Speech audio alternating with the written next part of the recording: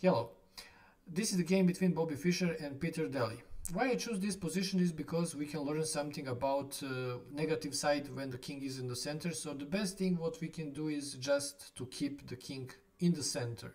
So let's try to do that, and also it would be nice if we can open position, especially in the center, for our heavy pieces. In that way we will attack the king. Okay, so we can expect in the future that black will play something like bishop d7 or maybe bishop e7 and then to castle on some side. For now he can't play bishop e7 because we have a queen, she is attacking the pawn on g7. Maybe black will play first queen b4 to attack our queen, to try to exchange the queens, and then without queens it would be easier for him to castle. So for now we know that we don't need to spend the time for unnecessary things. Here this just pawn doesn't work that much. We need more, or we want more, so we want to open position and to keep black busy. So we need kind of something that we will threat something with that move. Okay, let's find such move here, and must be connected with opening position. Okay, if you won't take a pause, try to find a good move here for white, and now I will tell you, of course, that is f5. What a nice move. Why? Because we just want to open. So we will capture, and then it doesn't matter how he will capture, probably the bishop is better, and then we will just exchange that also, and here we are. Suddenly position is completely open in the center, and that is what is better for white. If black capture here, this is also good for us, because then we have great bishop, so of course it's so good for white.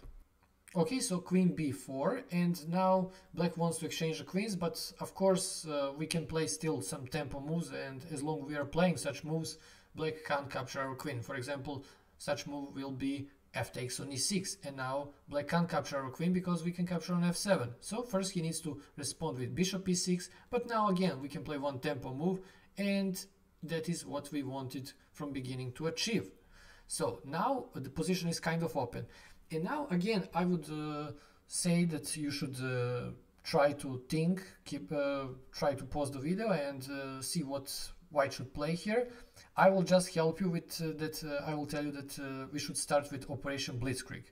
What is Operation Blitzkrieg? You can check in my previous videos what you need to check first before that, and if you have everything what you need for Operation Blitzkrieg, you can start with Operation Blitzkrieg. For example, here we can see that there is a lot of pieces who is out of game at the moment. Only the queen is active, but we can do something about that queen.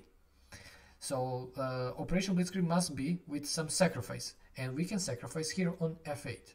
Now black is forced to move his queen on the last rank. So practically everything what black has here is on the last rank, and it's passive.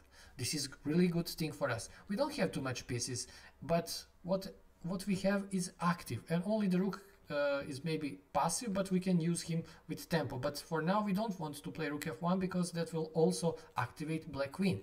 So we need to use our queen, of course. So let's see where we can go with our queen. If we capture the pawn, then we are threatening a couple of things, but then black can just play simply queen e8, queen e7, sorry, and to maybe consolidate position. So we don't need to capture the pawn right now. We can a little bit harass the king, so we can check him, and after queen a4 black resigned the game. But let's check why black resigned. Okay, so if he moves the king, for example here, because king e7 we have bishop c5 and we will capture the queen, or king f7 we have rook f1 and we will capture the queen, so we can't calculate that.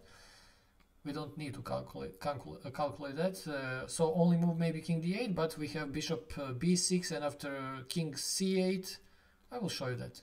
So king c8, we have queen c4. Now if he goes here, we will checkmate him, so he must go on d7, but we have queen c7, and after king e8 we can capture the pawn on b7, and now the rook is hanging, he can't move the king, sorry, and probably only square for the rook is here. We can trade that if we want, but this is still totally perfect position for white because we can give check and now checkmate on d7. So this is one of variations how we can end this game, but of course only if black moves the king on d8. But okay, he didn't play that.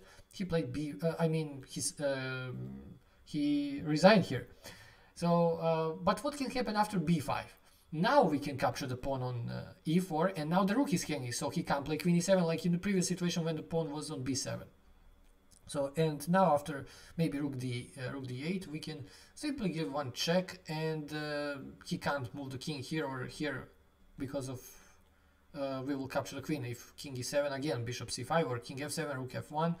So rook d7 is practically only move, and after that we can improve that, we can attack even harder here, but okay, there is a way how black can defend it. But after bishop b6, maybe a little bit hidden move, but idea with that move is to separate the king and the rook in the next move. So we will play queen c8, and once when we separate them, we can just simply capture the rook, and we will stay with one bishop more. Maybe we won't give checkmate, but with one bishop more, it's kind of the same. So we will win the game. We have bishop more.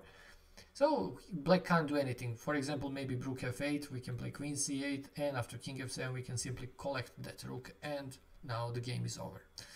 Thank you if you enjoyed in this lesson. See you in the next. Bye bye.